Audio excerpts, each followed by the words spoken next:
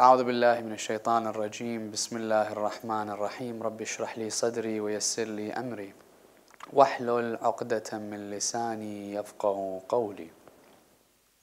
Inshallah, in this chapter we're going to talk about another opportunity that presents itself within the holy month of Ramadan.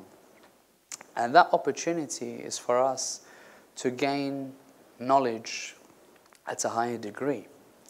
Meaning, when we are in this holy month of Ramadan, there are many acts of worship that we undergo. Many acts of worship that are prescribed, that are very much recommended. Amongst the recitation of the Holy Quran, amongst the prayers, amongst the du'as, amongst the ihya of Layali al-Qadr. So you'll find ourselves beginning to question many aspects. First and foremost, we want to understand that thing which we're reciting. What are we saying when we recite the Holy Quran? What do these verses mean? These du'as that we supplicate towards Allah subhanahu wa ta'ala, have we at any moment stopped to think about what we're saying?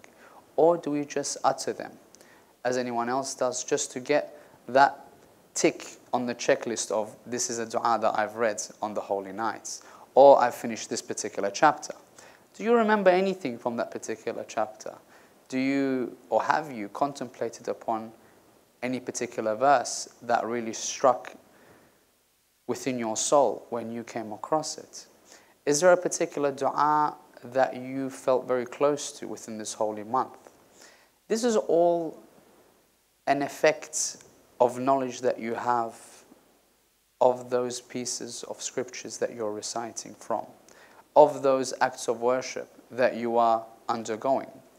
The opportunity that comes within Ramadan is that we can better equip ourselves with the knowledge necessary for us to better understand these acts of worship. That when we're reciting the Holy Quran, there's an opportunity for us to stop and think about what we're reciting, to read into the different translations that are there, to understand the depths of how Allah subhanahu wa ta'ala tries to speak with us, to understand the depths of the du'as that the Ahlul Bayt have gifted us, to better understand what we're saying and how we're trying to connect with Allah subhanahu wa ta'ala. That when we're supplicating towards Allah, how are we supplicating? From what door do we try to attain closeness towards Allah? From what door are we trying to speak to Allah from? This is very much fundamental and of the utmost importance in the month of Ramadan, because there's so much to do. That we can utilize the platform of this month in order for us to better understand what we're doing. And we can understand this. There's an importance within the religion of Islam of gaining knowledge at every single moment of your life. As in Rasulullah sallallahu alayhi wa alihi wa sallam states very clearly, طُلُبُ الْعِلْمَ مِنَ الْمَهْدِ إِلَى اللَّحْدِ, that you should gain knowledge or try to attain knowledge from the cradle till the grave, highlighting to us that at every moment of your life, you will try and attain knowledge. But not knowledge for the sake of knowledge. We understand that there's aspects where it's better to gain knowledge at a younger age. When Rasulullah clearly states, if you are to gain knowledge at a younger age, it's as if you're writing or engraving on stone, that will be solidified within you.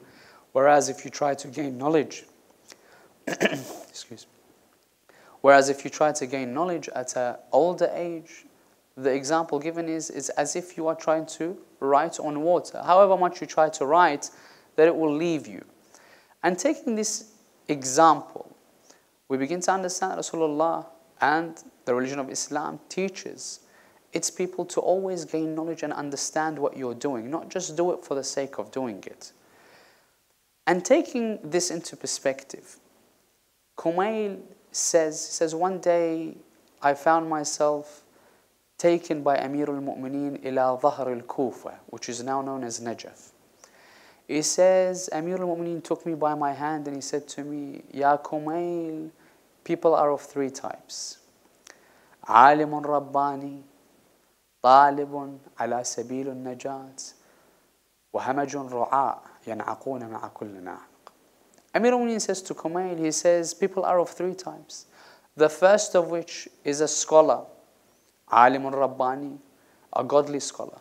The second is a student on the path of salvation, meaning that you are trying to gain this knowledge in order for you to perfect yourself, to gain from, to attain salvation.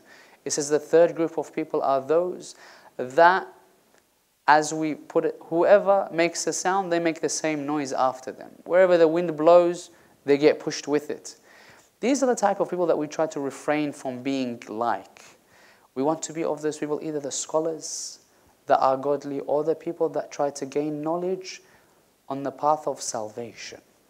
And we find many examples within history, especially in the time of Amir al-Mu'mineen, of people that perform rituals for nothing else except performing them, that they don't have the depth of understanding. As an example, the tradition states to us that Amir al-Mu'mineen was walking with one of his companions. And this companion and Amir al-Mu'mineen passed by a mosque in which he can hear on the early hours of the morning beautiful recitation. So the companion looks at Amir al-Mu'mineen and says, Ya Amir al-Mu'mineen, how beautiful is this recitation of the Holy Quran. Amir al-Mu'mineen says something that the people that say the tradition stop at and begin to analyze. Amir al-Mu'mineen says the words, La yughirruka tantanatul rajul. The person that's reciting Quran, a person comes towards Amir al-Mu'mineen and says, look how beautiful the recitation is. Amir al-Mu'mineen replies to him by saying, he says, do not let this noise that this person's making, whilst reciting Quran, yes, but for this person that's reciting is just noise. It's not reaching deeper than that of his tongue. He says, do not let the noise that this man is making elude you or impress you. He says, I kept this in the back of my mind. The Amir al-Mu'mineen says this about a person that's reciting Quran. He says, the third civil war in the Battle of Nahrawan, in the time of Amir al-Mu'mineen, Amir al-Mu'mineen called me. He says, Ya Qambar, come. He says, do you remember that night in Kufa when you heard the beautiful recitation as you put it? He says, yes, Ya Amir al-Mu'mineen. I remember, I told you, and you told me, La yughirruka tantanat al-rajul. He says, this is the person that was reciting that night or that morning. He has come to fight the person that is the representative of Allah subhanahu wa ta'ala on the earth, which was Amir al-Mu'mineen. He died fighting against Amir al-Mu'mineen, showcasing to us that it's not enough that we pray, that we fast, that we supplicate, that we recite the Holy Quran. Rather, we need to have an understanding of what we're doing. The people that fight, let's say, Amir al-Mu'mineen, that fought Amir al-Mu'mineen, they were known as the people that had the darkened foreheads. Why? Because they used to prostrate so much. Other things they would be known about these people that fought Amir al-Mu'mineen Nahrawan was that they used to pray Salatul Subuh with the wudu of Isha on the previous night, meaning that the whole night they were in worship as we look at it. They were praying, they were reciting Quran, supplications. However, they did not understand what they were doing. So for them, it's just movements of the body or sounds that are uttered by the tongue, because they did not understand, they didn't use the knowledge that was given to them to understand the depths of that act which they were doing, that thing that they were reciting. So in order for us to learn from this, we need to apply this. We don't want to be like those people that fought Amir al-Mu'mineen, the people that came towards Imam Hussein on the 10th of Muharram. 30,000 in the smallest traditions. 30,000 people came together that called themselves Muslims, that prayed, that fasted nonetheless, but they fought Imam al-Hussein on the 10th of Muharram. Did they understand what they were praying? They would say, Ashhadu anna Muhammadan Rasulullah, and they would kill his grandson. That's the understanding that we need to take from these stories, to not fall into these categories that we pray and fast and recite Quran, yet we do not have an understanding of what we're doing and the depths of what we're doing. That's why we need to better educate ourselves and utilize this month, inshallah, to its full capacity to understand the supplications, to perfect ourselves in not only moving our bodies in salat, rather understanding it with a presence of heart.